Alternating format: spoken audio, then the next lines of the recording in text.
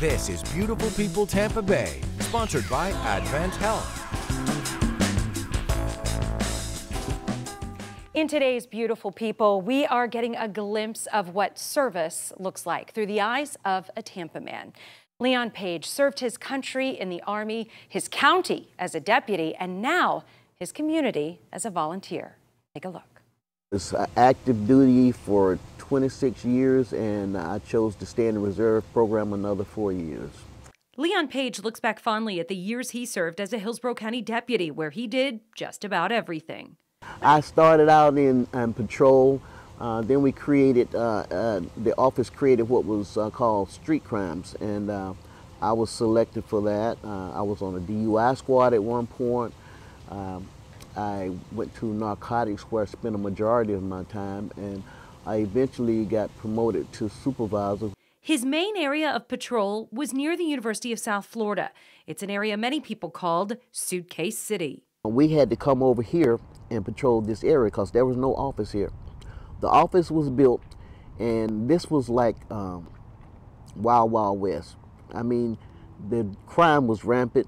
Now in retirement, he has a soft spot for what's now called the University Area Community Development District.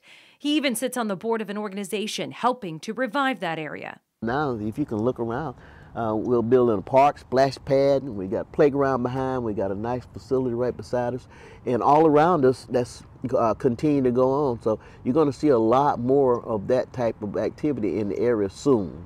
He says the biggest change, more people now own homes in this community, and that makes a difference. But if you have ownership in an area, you're going to be responsible for it and so forth. So we have a lot of energy invested into trying to make sure people become a part of the area, even through home ownership or long-term residency.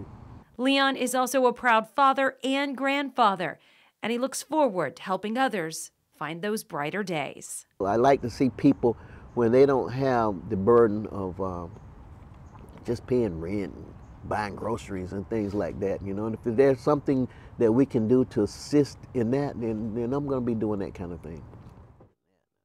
Obviously a staple in the community there. Now this was Suitcase City, he said, a really transient area. Yeah, I mean, the university area, you're thinking of a lot of students, they come in and out. Nobody really lived there long term. It was really vulnerable to crime when he was patrolling it, but he has so much seen it change, and now they're really hoping to get rid of that old nickname of Suitcase City because it really is being redeveloped into a nice diverse area where people can live, work, and play. Yeah, it's really changed over the last decade. So. Yeah, absolutely. Well, he's making quite an impact.